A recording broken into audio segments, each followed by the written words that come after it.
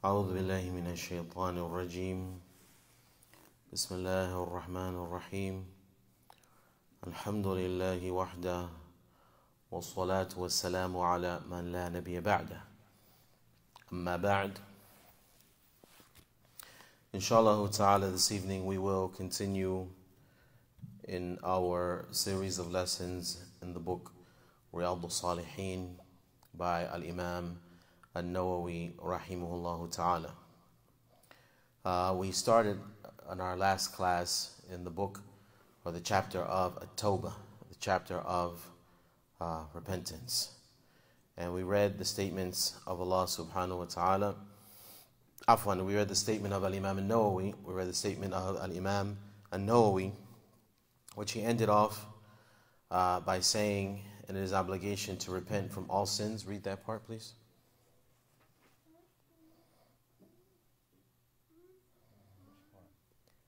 He says, and it is an obligation to repent from all sins. Right before he mentions the ayat.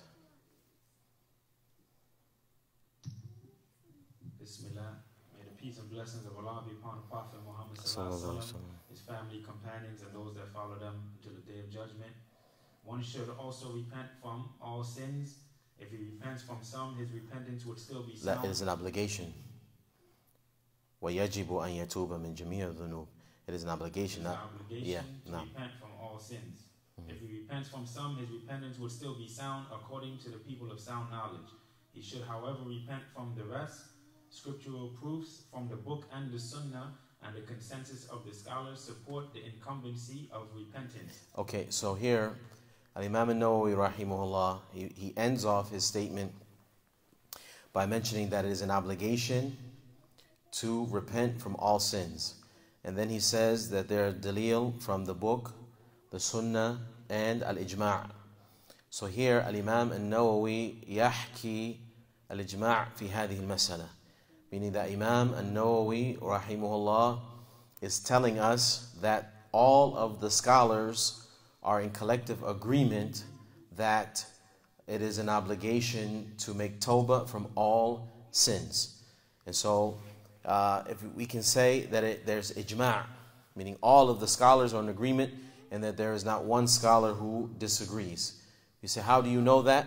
You say that Imam An-Nawawi rahimahullah ta'ala, he says that in this issue there's ijma'.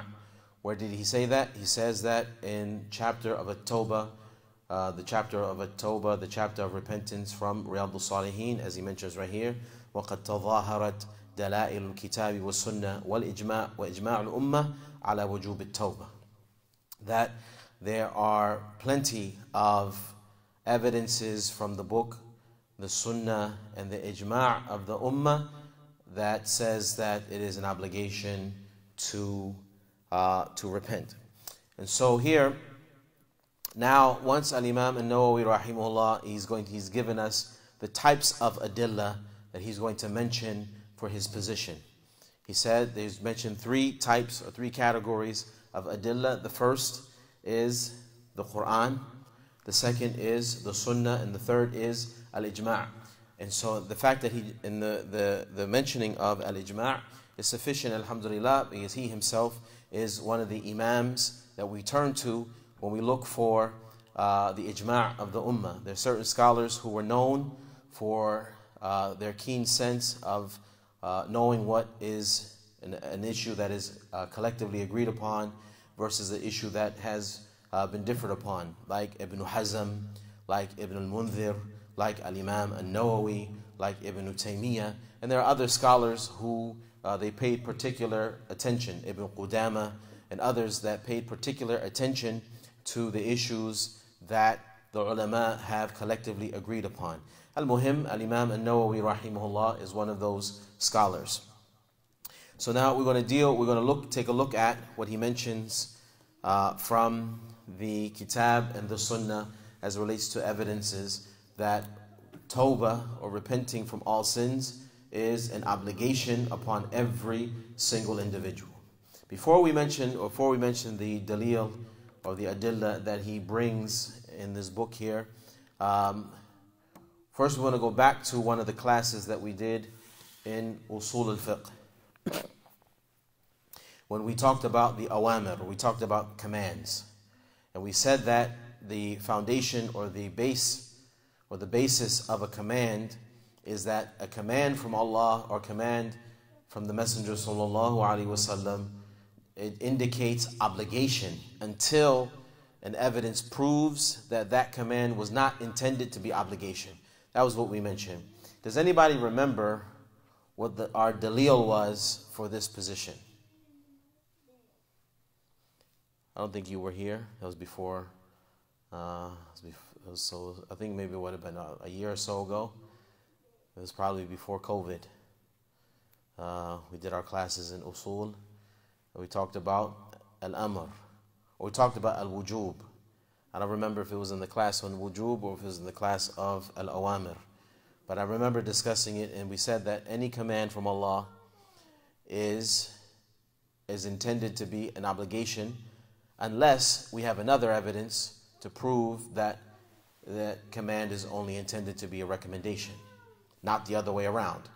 Commands are not intended to be, so some people may say, well, no, how do you know a command could be a recommendation, not an obligation? We say yes, but the basis for command is that it is an obligation unless we have some type of proof to show us otherwise. Who remembers the dalil that we mentioned? Buenas, I know you were here. Maybe you might have been absent that day. Abu Khadija, you were supposed to be here. So, طيب. We'll mention one dalil and inshallah that'll be sufficient. I know for certain we mentioned the hadith of the Treaty of Hudaybiyah. Does that ring a bell for anybody? What happened during the Treaty of Hudaybiyah? After the treaty was signed, what happened?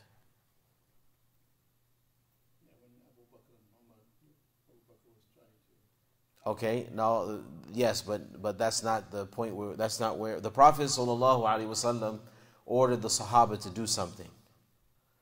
What did he order them to do? To slaughter and? To shave their heads. Did they do it? No. And so the Prophet ﷺ, what was his reaction? He got angry. Okay. And then he went into the tent and he had a conversation with Salama radiyallahu anha. And what was her suggestion? Right. You do it and then everybody will follow. Okay. What do you think is the wajhul istidlal? How do we use that to show that the commands, the base of any command from Allah and His Messenger sallallahu alaihi wasallam is an obligation? And we let's get our brains working a little bit. I'm saying this hadith, this is our evidence. But anytime we want to have, or to establish a position, we need dalil, right? So first thing, we need to know the authenticity of the dalil. When the dalil is from the Quran, then there's no need to establish its authenticity, because we know that everything in the Quran is from Allah subhanahu wa ta'ala.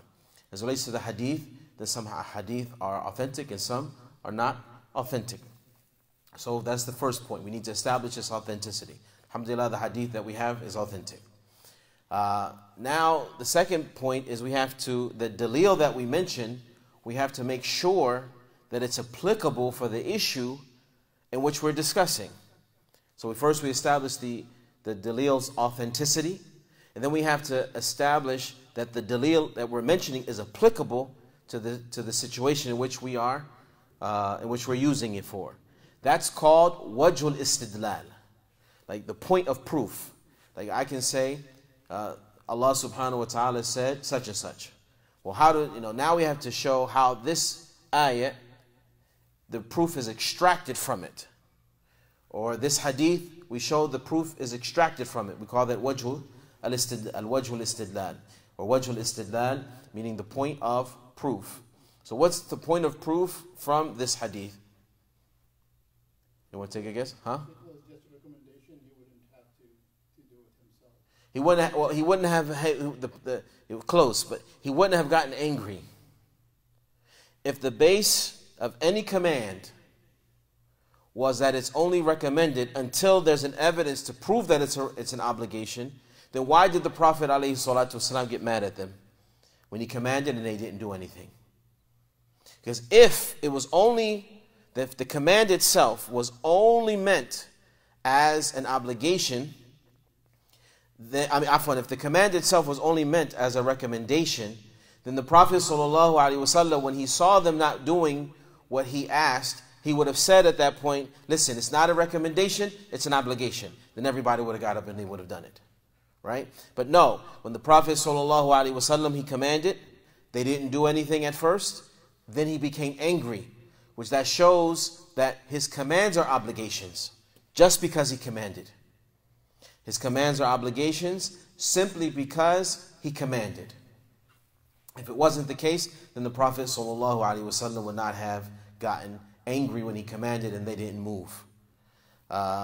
Which also shows that al-amru ala al-fawr, which shows that it's an obligation to the basis of a command is not just obligation, but it's urgency.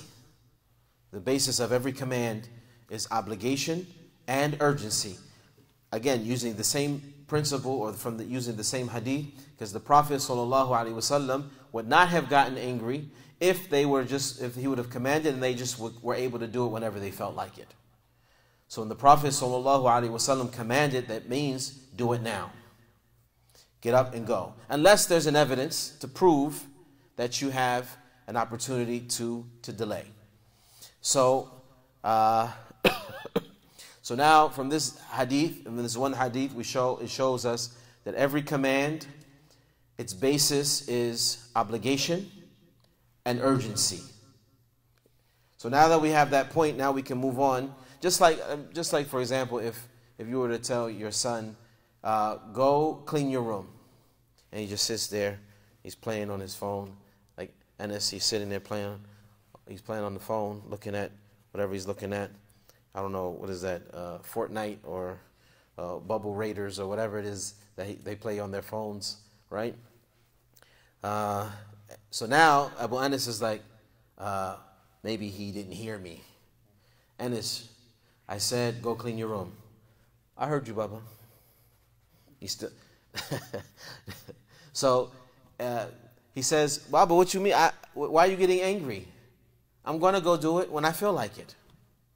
Is that going to be acceptable? La. When your father tells you to go do something, first of all, it indicates that you don't have a choice in the matter. It also indicates urgency. Unless if your father was to say, when you get finished doing what you're doing, go do such and such. Sometime today, I need you to have such and such done. At that point now, you can see now you have leniency and there's time. But if your father says, go rake the leaves out the yard, that means you don't have a choice, and it means right now.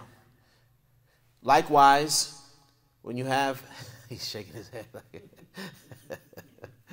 When you have a command from Allah subhanahu wa ta'ala, or a command from the Messenger sallallahu alaihi wasallam, it has these two characteristics. The first characteristic is obligation, and the second characteristic is urgency.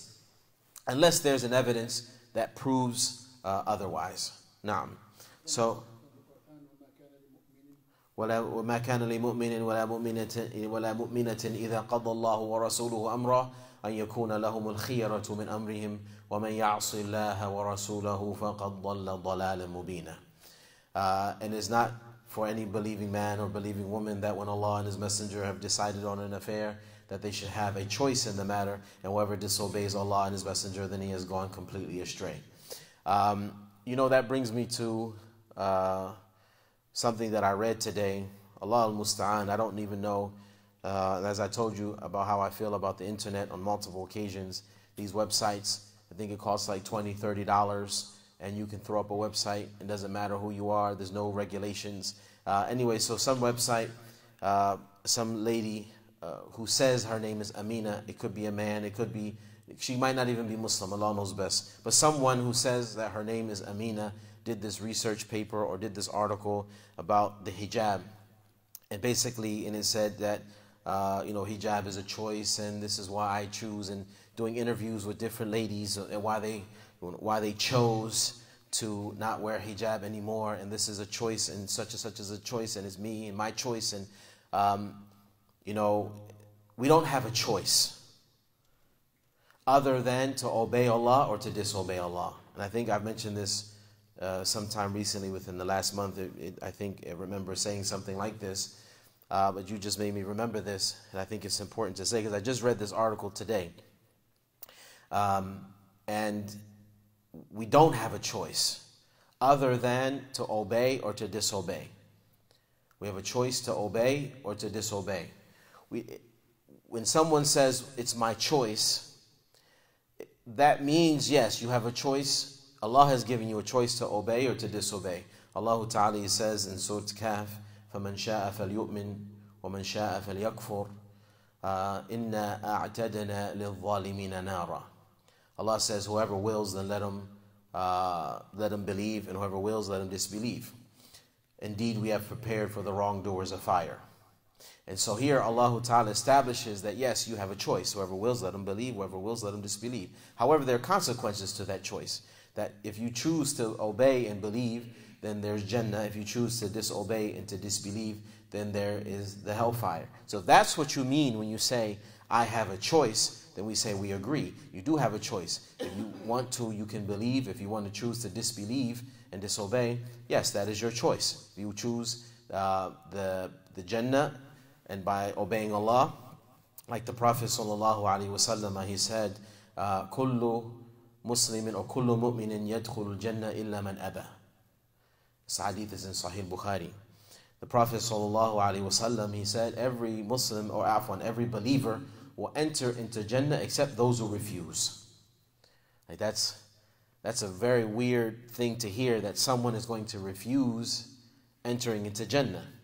Right? That's very strange. Who would refuse? Same thing that the Sahaba thought. They said, Ya Rasulullah, wa man ya'ba? Like, O Messenger of Allah, who would refuse that? So the Prophet ﷺ, he said, Man ata'ani faqad dakhala al-jannah wa man asani faqad aba.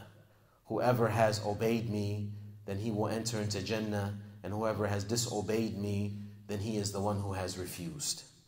And so here this shows us that yes, if what you mean by I have a choice, that I have a choice to refuse and go to the hellfire, then we say yes, Allah Ta'ala has given you that choice, and you are free to make that choice. That's going to be between you and Allah Subhanahu wa Ta'ala.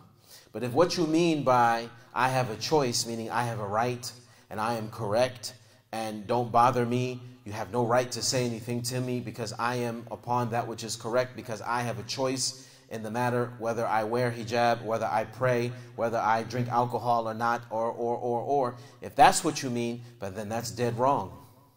Because Allah Subhanahu wa Ta'ala, He says, وَمَا كَانَ لِمُؤْمِنٍ وَلَا مُؤْمِنَةٍ إِذَا قَضَى اللَّهُ وَرَسُولُهُ أَمْرًا أَن يَكُونَ لَهُمُ الْخِيَرَةُ مِنْ أَمْرِهِمْ.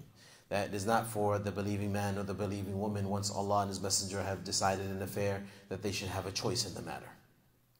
And then Allah made ta'keed of this issue when He emphasized this when He said, وَمَنْ يَعْصِ اللَّهَ وَرَسُولَهُ فَقَدْ ضَلَّ ضَلَالًا مُبِينًا. Whoever has disobeyed Allah and His Messenger, then he has gone far, he's gone clearly astray. He's gone clearly astray. So those who choose to disobey Allah Subhanahu wa Ta'ala, and those who choose to disobey the Messenger Sallallahu Alaihi Wasallam, then yes, they have the right to choose, or the ability, I should say, they have the ability to choose, because that's what Allah Ta'ala has given them the ability to do, but they have gone clearly astray because of their disobedience to Allah and His Messenger Sallallahu Alaihi Wasallam. Now, so the point here is that the command basis is obligation and urgency. Obligation and urgency. Naam.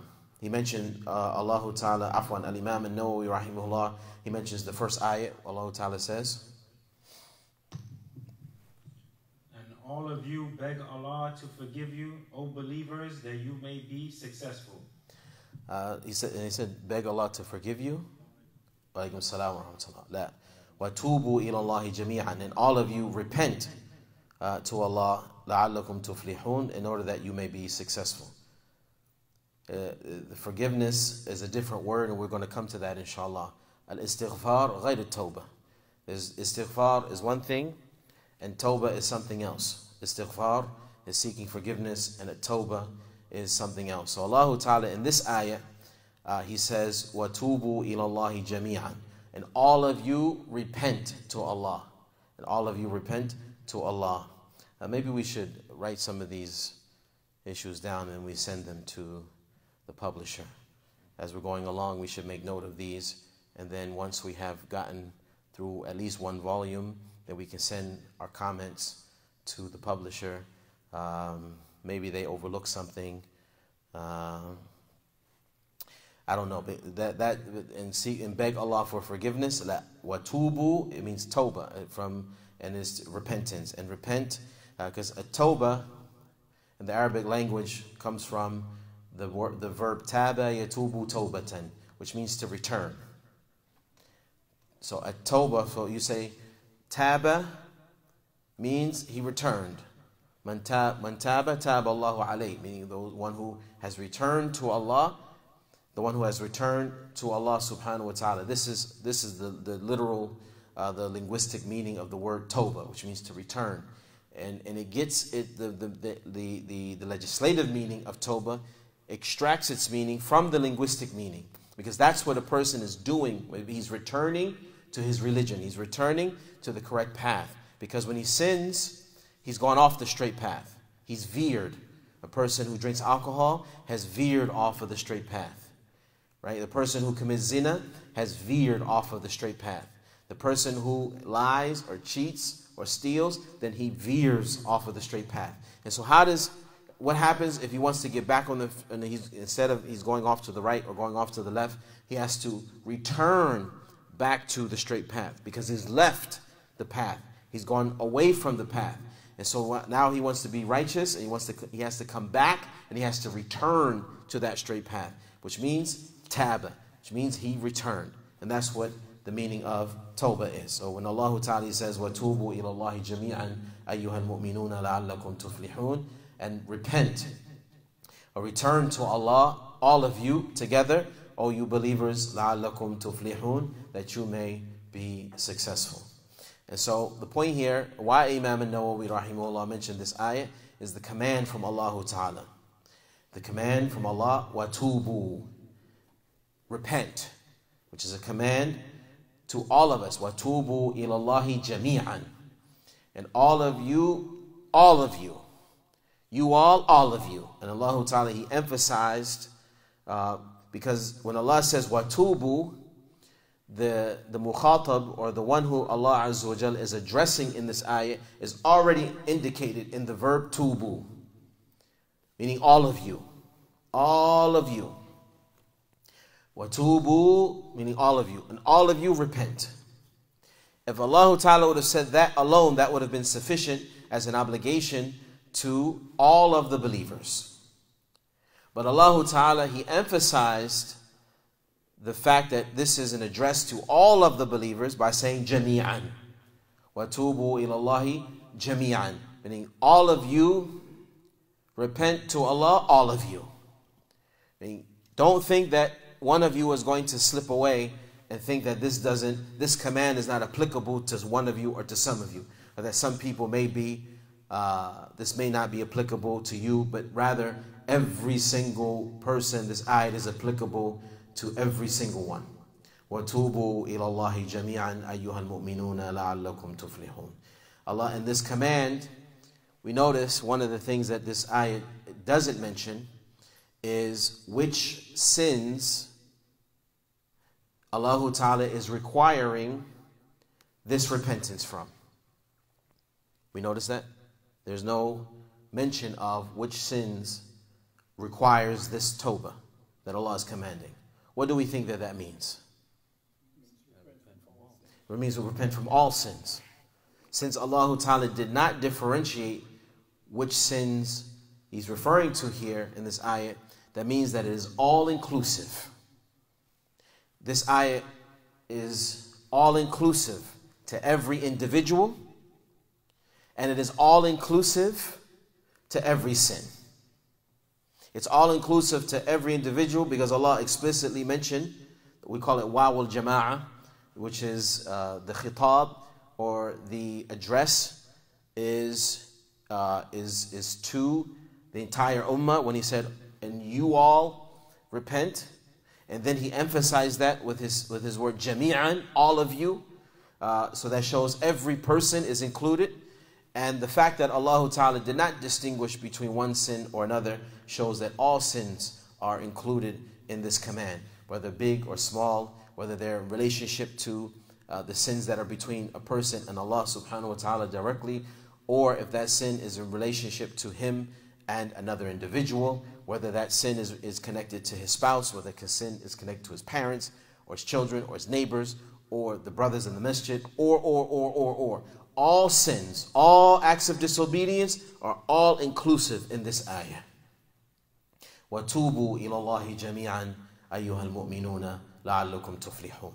And all of you, O you believers, repent to Allah in order that you may be successful. So it shows us that our success in this life and the next life is determined or dependent upon our tawbah to Allah subhanahu wa ta'ala. Now, the next ayah. Seek the forgiveness of your Rabb and turn to him in repentance.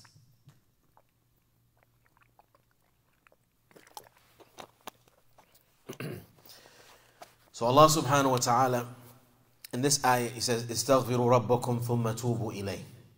And so you see here, Allah ta'ala, he differentiated between al-istighfar and al-tawbah. Seek forgiveness and repent. Seek forgiveness and repent. So this shows us that seeking forgiveness is different than repenting. Seeking forgiveness is different than repenting. Seeking forgiveness will be a part of your repentance. So seeking forgiveness, or your statement, Astaghfirullah, Astaghfirullah, or your statement, Allahumma ghfirli, oh Allah, forgive me. This is seeking forgiveness from Allah subhanahu wa ta'ala. And a person who seeks forgiveness does not necessarily, he hasn't necessarily made tawbah. Remember that we said there were conditions for a person to make tawbah. So let's say, for example, if I stole your lawnmower, right? And I feel bad about it. And then I say, you know what? I'm going to never do that again. Never going to do that again. But I keep the lawnmower. Have I repented? What if I go to the masjid and I pray 2 rakah, 2 rakah, 2 rakah, 2 rakah, and every sajda, oh Allah, forgive me. Oh Allah, have mercy on me. Oh Allah, I know it was wrong for me to steal the lawnmower. Please forgive me for stealing the lawnmower. And then I go home and I ride the lawnmower and cut my grass. Have I repented? La. I've sought forgiveness. I have, because I asked Allah to forgive me. Now, asking Allah to forgive you, sometimes Allah subhanahu wa ta'ala will forgive you, and then depending upon the circumstances, like in the example that I just mentioned, that I'm asking for forgiveness, but I didn't give the rights back. I'm still benefiting from the sin. I'm still benefiting from the sin, which means that I'm probably content with the sin, with what I've done. Because if I truly felt bad, then I would give the rights back to the one who I took his rights from. And so the point here is Allah Ta'ala has ordered for us to make istighfar, which is a command, which in of itself, it shows obligation and urgency, meaning that once we have realized that we've committed a sin, it's not okay, it's not permissible for us to delay the seeking of forgiveness. And it's not permissible for us to delay the repentance. Right? It's not permissible for us to delay forgiveness. It is not or seeking forgiveness, nor is it permissible for us to delay our repentance. Once we have realized that we have disobeyed, it then becomes an obligation upon us to immediately ask Allah to.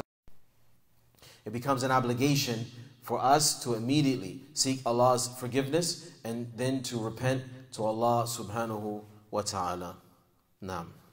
Next ayah. O you who believe, turn to Allah with sincere repentance.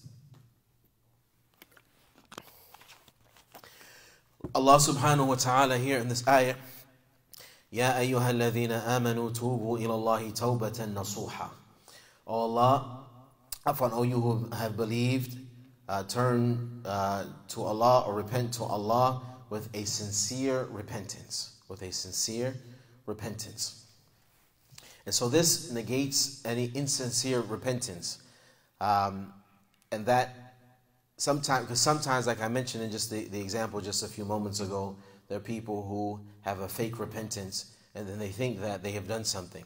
Like when they have taken the rights of someone and then they say, oh Allah forgive me, oh Allah forgive me. But yet they still are sitting, eating from the ones who they have wronged. Or they're in the middle of oppressing themselves. A person in the middle of drinking alcohol saying, oh Allah forgive me, oh Allah forgive me. We have to be sincere in our repentance.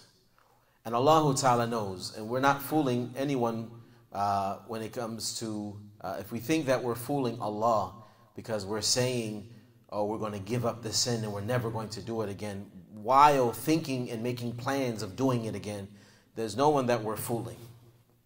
We're not fooling Allah subhanahu wa ta'ala. Allah Azza wa Jal, He says, Inna Allah la yakhfa alayhi shay'un fil ardi wa la fis sama'. Indeed, Allah, there is nothing that is hidden from Him, not in the earth nor in the sky. And so nothing is hidden from Allah Azza wa Jal. And so we have to repent, and when we repent, we have to do so out of sincerity. We do so out of sincerity, and we're sincere in our nadam and in our the regret that we feel. We're sincere when we say that we're never going to return to commit that sin again. Now, first hadith that he mentions.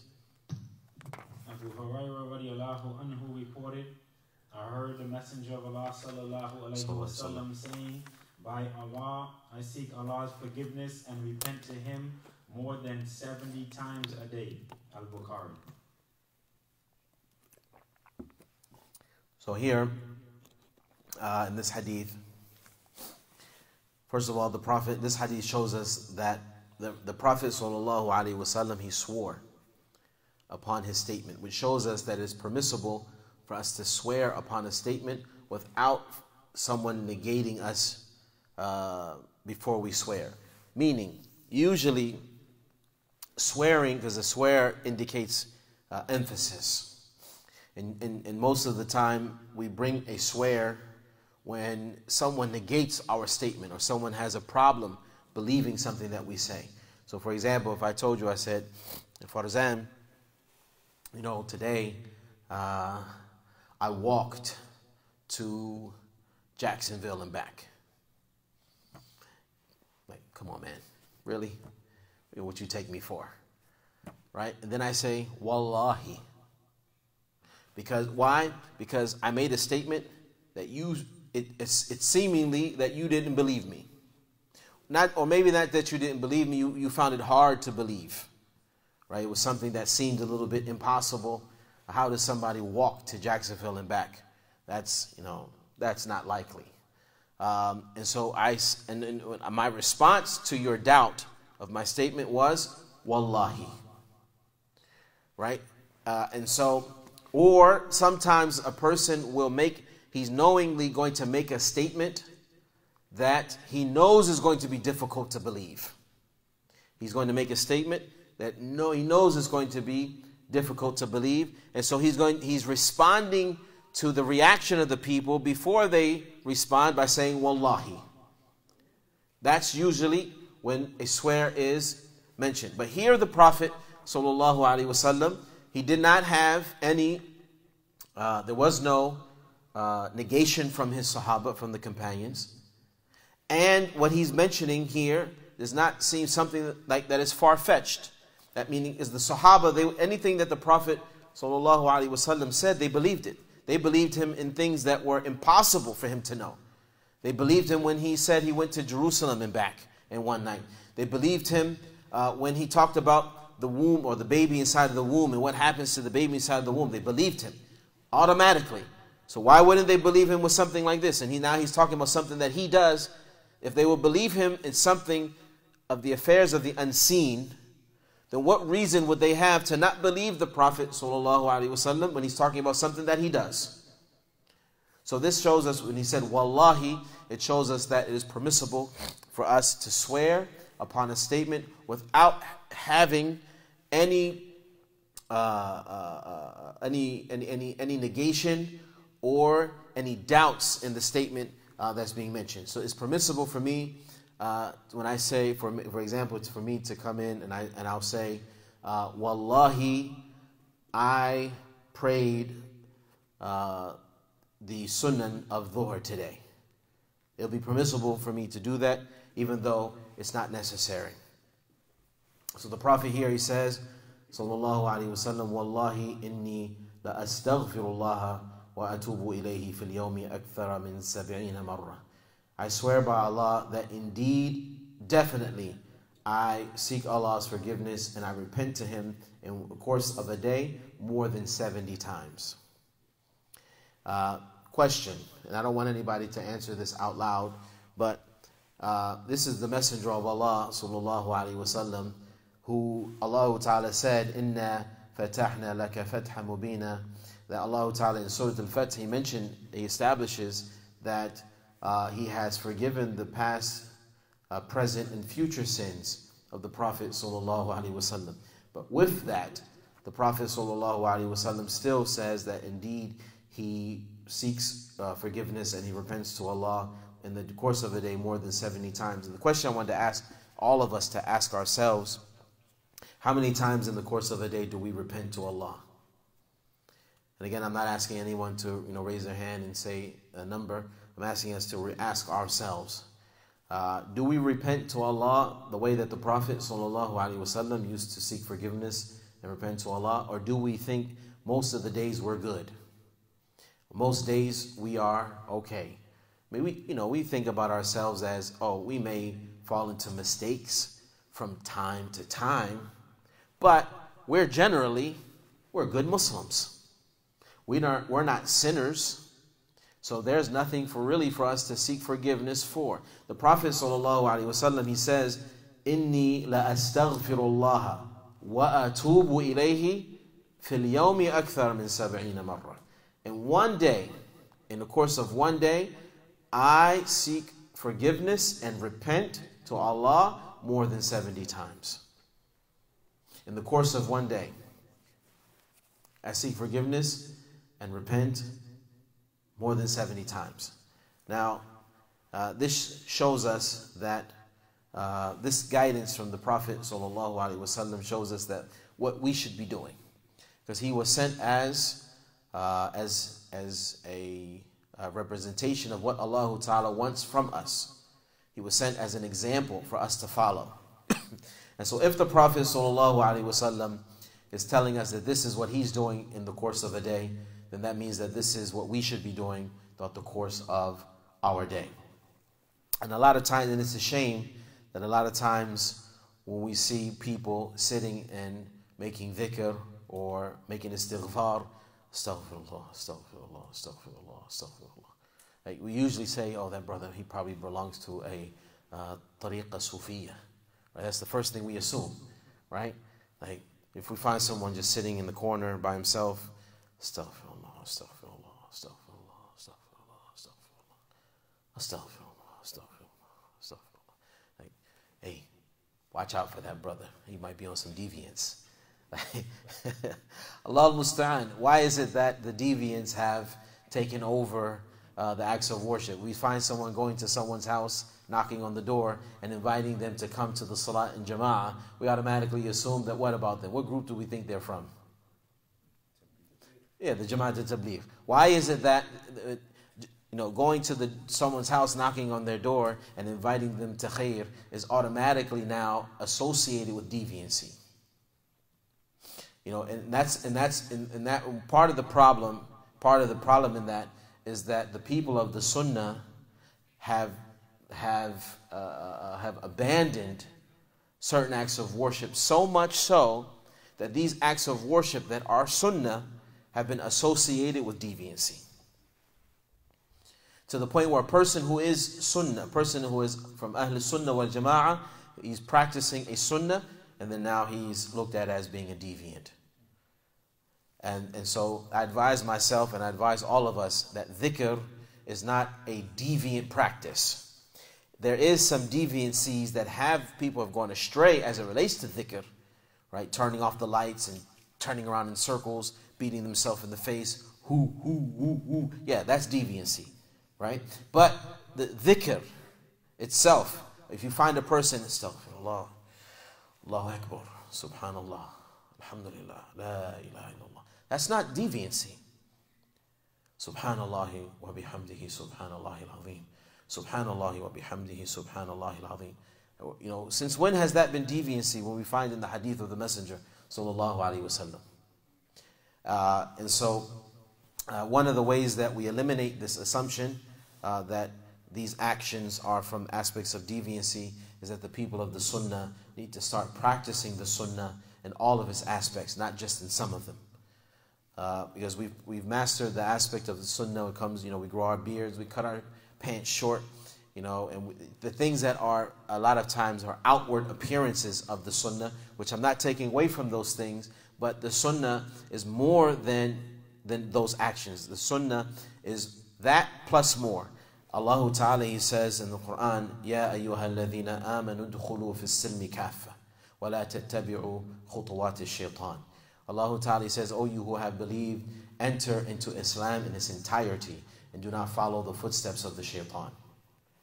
And so every aspect of the sunnah, Allah Ta'ala has ordered us to enter into it, to accept it and make it a part of our daily life. Just like this hadith, the Prophet ﷺ, he said, Wallahi, I swear by Allah that indeed I seek forgiveness from Allah and I repent to Him in the course of a day more than 70 times. And so this is something that and it's easy for us to do if we wanted to. Because how many minutes do we think you spend in the car driving?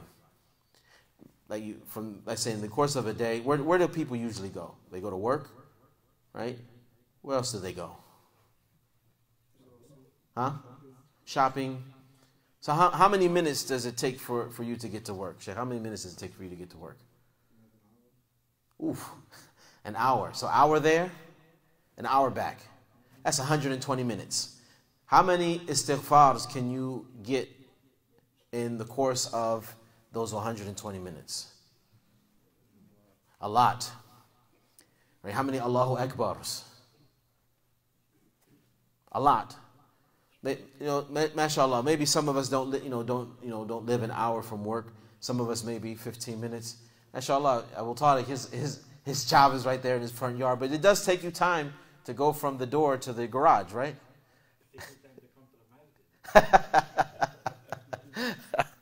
My point is, if we just utilized, right? We're not asking you to take up all of your time and to set aside a particular time and to take away from what your normal activities. But usually when we're driving in the car, we're finding things to busy ourselves with anyway.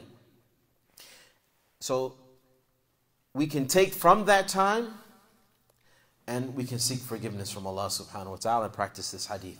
And throughout the course of a day, I'm sure that between driving to the masjid, driving to the store, or driving to work, or driving to pick one of our children up, we can find the time on a daily basis to ask Allah Ta'ala to forgive us 70 times or more, the way the Prophet sallallahu alaihi wasallam used to do. Naam. Next hadith, please.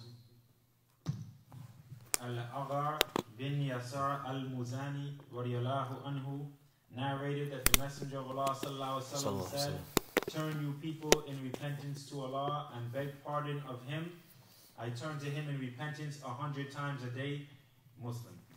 Naam. So here once again, now we have the Prophet alayhi salatu wasalam. First we had Allah's command, right? وَتُوبُوا إِلَى اللَّهِ جَمِيعًا أَيُّهَا الْمُؤْمِنُونَ لَعَلَّكُمْ تُفْلِحُونَ وَاسْتَغْفِرُوا رَبَّكُمْ ثُمَّ تُوبُوا إِلَيْهِ. We have those commands from Allah Ta'ala that are in the Quran. And now we have the hadith of the Prophet sallallahu alaihi wasallam, Ya ayyuhan nas tubu ila Allahi wastaghfiruh. Repent, O humanity, repent to Allah and seek His forgiveness. So we have Allah's command, and now we have the command of the Prophet sallallahu alaihi wasallam. So remember, we said the basis for all commands is obligation as well as urgency. Obligation and urgency. And this shows us we have a command from Allah, we have a command from the Messenger sallallahu alaihi wasallam. Not just one command, we have multiple commands from Allah. And as we're going to see, there are multiple commands from the Messenger sallallahu alaihi wasallam, and dozens of narrations that point us to encourage us to repent to Allah subhanahu wa ta'ala. So here the Prophet sallallahu alaihi wasallam, in this hadith from Sahih Muslim, he says, "O humanity, repent to Allah. Repent to Allah. وَاسْتَغْفِرُوا, and seek His forgiveness. فَإِنِّي أَتُوبُ فِي الْيَوْمِ مِئَةَ مَرَّةٍ, for verily I repent in the course of the day 100 times. Subhanallah. May Allah forgive us in our shortcomings, for falling short, and our seeking of forgiveness. As many of us, and I'm going to talk about myself first and foremost, I can say that us, and again, as I'm saying us, but meaning myself, we fall short in seeking forgiveness, let alone the falling short of obedience to Allah Azza wa Jal in all that He has commanded, in all that He has commanded. We fall short in seeking forgiveness. Even in the seeking forgiveness part, we fall short. And so our repentance, some of us, our repentance requires repentance. And some of us, our seeking of forgiveness requires us to seek forgiveness. And may Allah Ta'ala forgive us. But this is an opportunity as a reminder for us, not so that we can feel bad and become depressed about how bad we've been in our life up until this point, but it's a reminder for us so that we can be better in the life that we have left. And so even though if we may have fallen short yesterday, even today we may have fallen short as relates to our practice, then we have the rest of today and the rest of whatever Allah Ta'ala has decreed that we will live to be better than what we were today and yesterday. May Allah subhanahu wa ta'ala help us, and may He forgive us. Inshallah, we'll call you then, inshallah.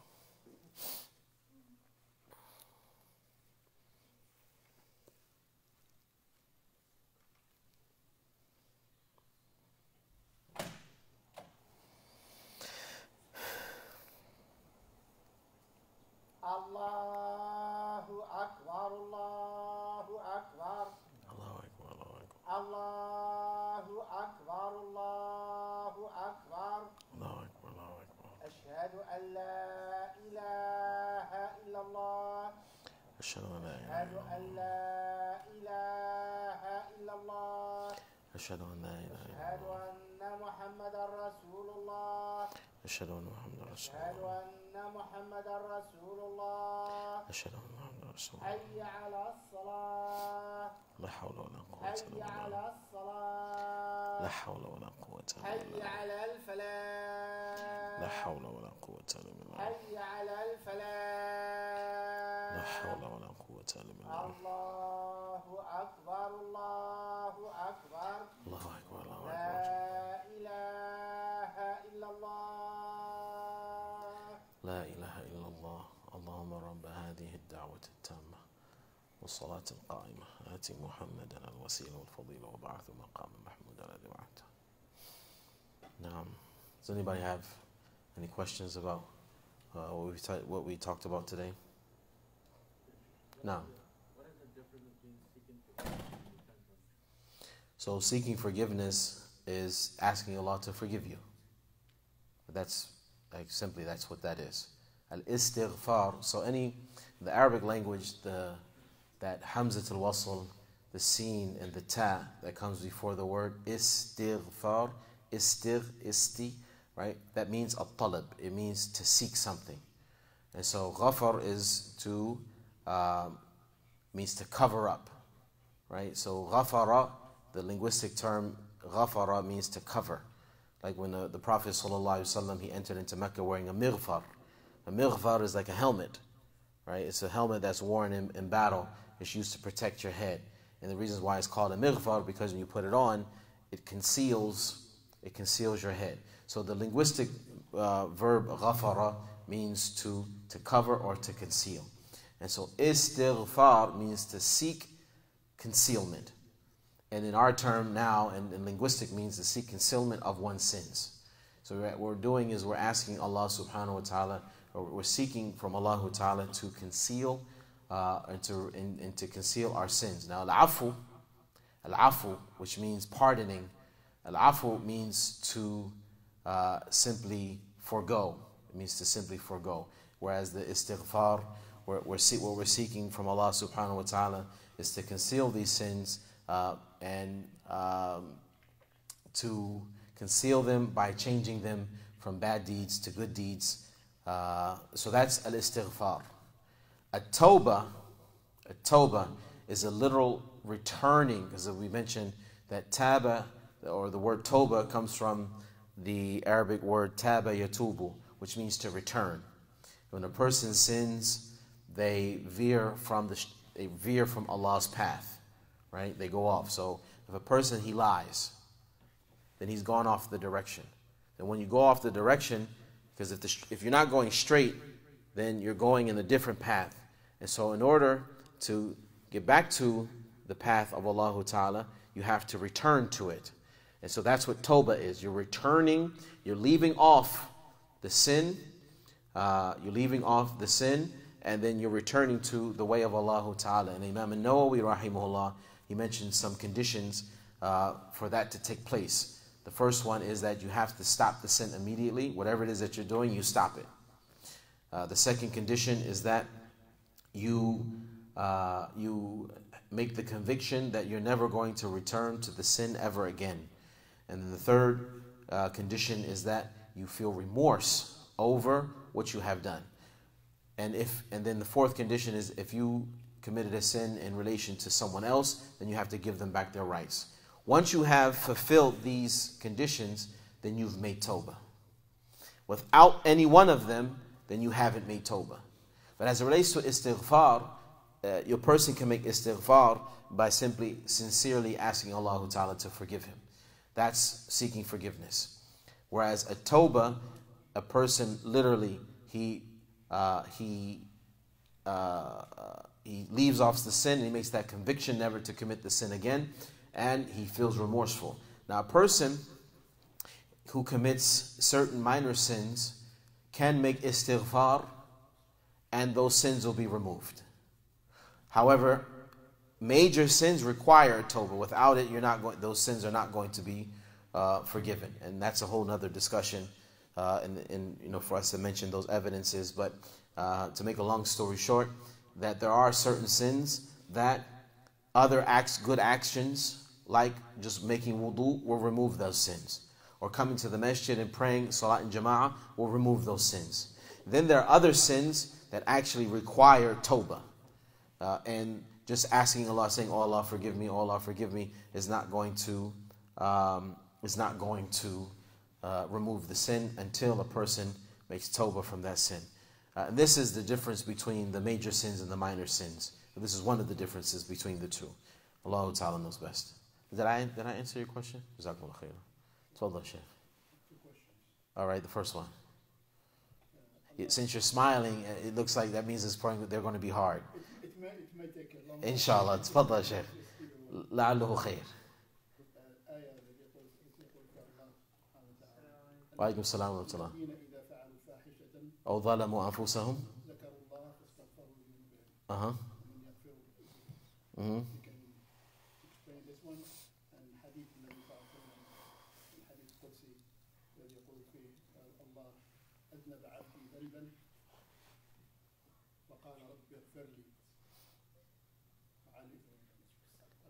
That second hadith, I don't know it.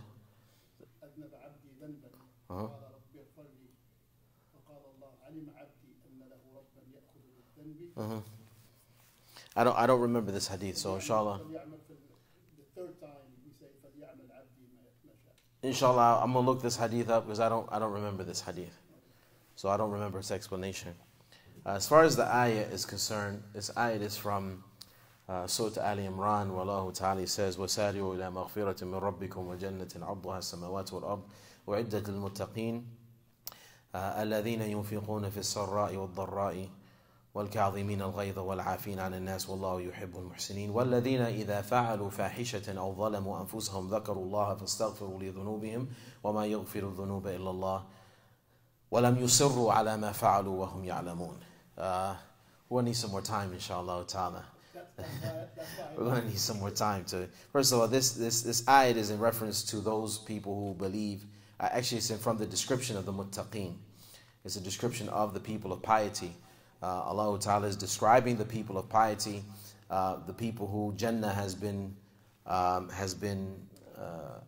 prepared for. One of their characteristics that Allah mentions is the ayah that you're mentioning, that those وَالَّذِينَ إِذَا فَعَلُوا فَاحِشَةً, those who fall into al-fahisha, وَالَّذِينَ إِذَا فَعَلُوا فَاحِشَةً أَوْ ظَلَمُوا أَنفُسَهُم, those people who have committed a foul act or they have oppressed themselves, ذَكَرُوا اللَّهَ فَاسْتَغْفَرُوا لِذُنُوبِهِمْ, they remember Allah and they seek forgiveness from their sins. وَمَا يَغْفِرُ الذُّنُوبَ إِلَّا اللَّهِ, and who is it that forgives the sins besides Allah? وَلَمْ يُصِرُّوا عَلَى مَا فَعَلُوا وَهُمْ يَعْلَمُونَ, and they do not continue in what they did while they know. Alaikum salam wa rahmatullah.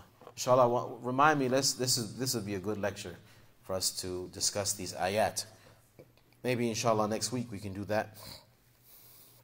Because I think these ayat are very, very beneficial.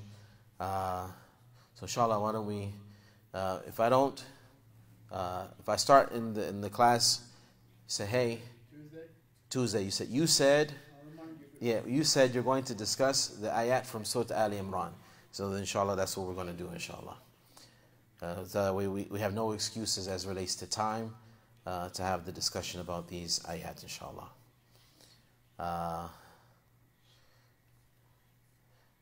Anyone have anything else?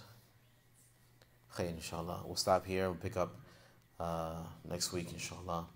هذا والله تعالى أعلم وصلى الله وسلم وبارك على نبينا محمد.